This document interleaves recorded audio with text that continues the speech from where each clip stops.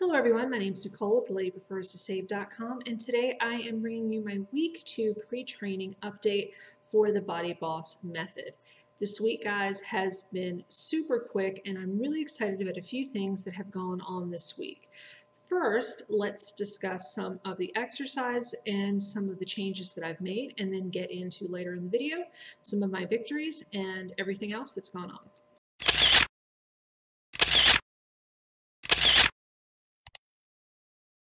So first, some of the challenges. Of course, the challenges including the exercises themselves.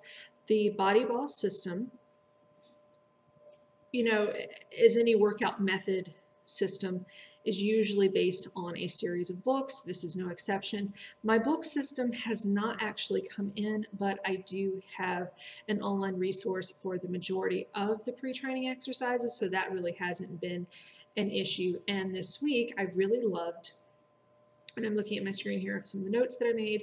I have really enjoyed the crossover knee push-ups. They were really, really fun. They weren't as challenging as I thought they would be, and so I actually did about 10 more than my normal reps called for. So I believe 30 reps of each one on 3 days this week, and that was really fun. I also really liked the glute bridges, the walking lunges, and the shoulder fly. And then the surprising twist this week, I really, really enjoyed the Russian twists. They were really fun.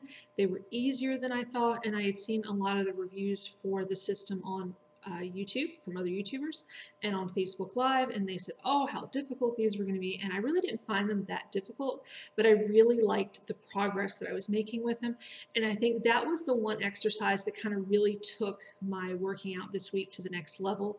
They were the exercise that within a couple hours of doing them, I could start to feel some progress in some toning and in my midsection, and I think they really helped me work on my core and really align my core and straighten up this week, and so I really, really liked the Russian twist.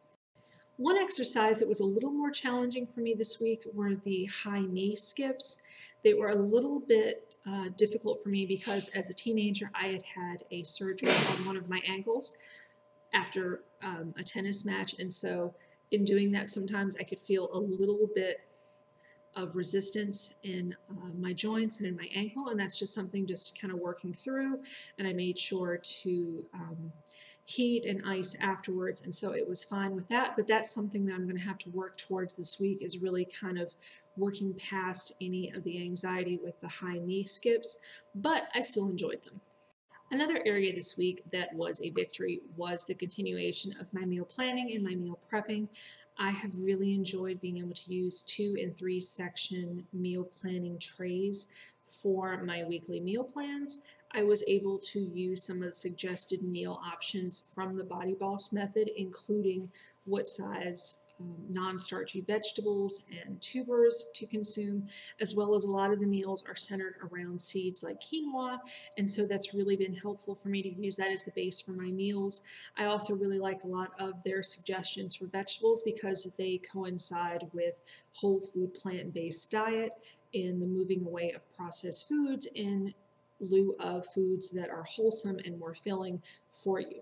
Now, something that I have also really enjoyed are the inclusion of the morning smoothies, and that's something that for a while I would alternate between my juice and my smoothies, and so now I'm trying to make a point of somehow calorically getting them both in, and that's something that I'm going to have to figure out as the weeks go on with the system and throughout 2018, because on my journey of veganism, I would alternate between my clean green juices and my smoothies, and so that's something that I'm going to have to figure out between the two of them. But in terms of meal planning and meal prepping, this system has been wonderful. I love being able to, on Sundays, prep my food through Wednesday, and then Wednesday through Saturday, and then have on Sunday the same type of meal, but just kind of cooking it fresh while I'm prepping everything else for the week. So that's worked out really, really well. Again, I use the 2 and 3 section trays that I will link in the description bar below. Normally, I would say only using mason jars is the way to go, but for me, I enjoy now having 2 and 3 compartment meal trays just so that I know that I don't have to like pull out more and more accoutrement to get the proper measuring. I do still weigh my food with a food scale and use a 1-cup Pyrex glass, which I will link all those items below that I use, but I really like having a basis of the guide, again, for the non-starchy veggies and the quinoa when I'm doing my weekly meal planning. Now, a few of the challenges that I have had this week has just centered around time management and getting back into a fitness routine.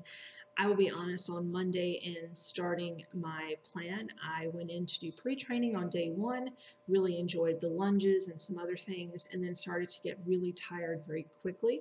And it's something that I realized I thought I could breeze through this system. I thought that it wouldn't be as high impact as it was.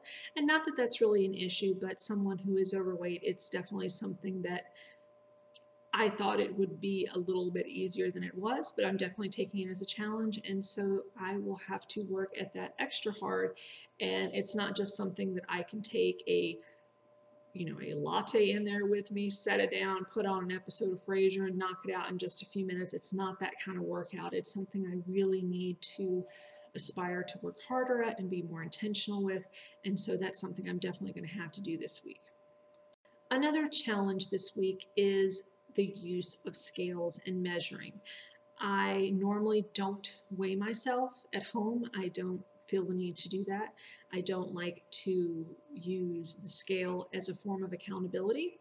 I feel that it can be a little self-defeating if the numbers on the scale aren't quite what you want to see from week to week, but it is something that I have used this week, and so I will have to get back into that mindset of not just training, but tracking my weight, and not just, I can visibly see that I've lost a size or I'm down to a different pant size, but to just be more intentional with using the scale, but not getting obsessive about the numbers that I'm seeing.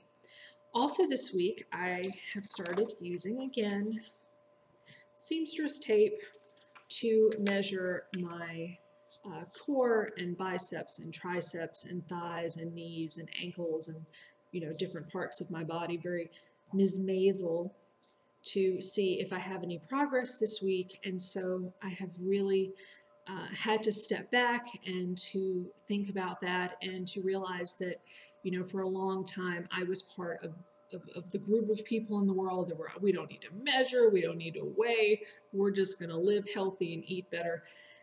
And while I did, that really didn't make as big an impact as I thought that it would. And so as part of my Body Boss method system journey, I will be using my seamstress tape to chart my progress. And so again, that's just accountability, that's just changing my mindset, and that's just reworking the way that I am measuring and training myself each week. I have decided that I'm not going to measure myself until the end of each week, right before I do my video, and that way I'm not going to see a small amount of progress or a huge amount of progress in terms of the visibility of the tape or the scale to determine my mood for the day and going into my workouts. I want to just have that as I'm going to be accountable on YouTube and tell everyone then. So for me, it's just going to be another tool in the arsenal and not something that will derail my progress for the entire week.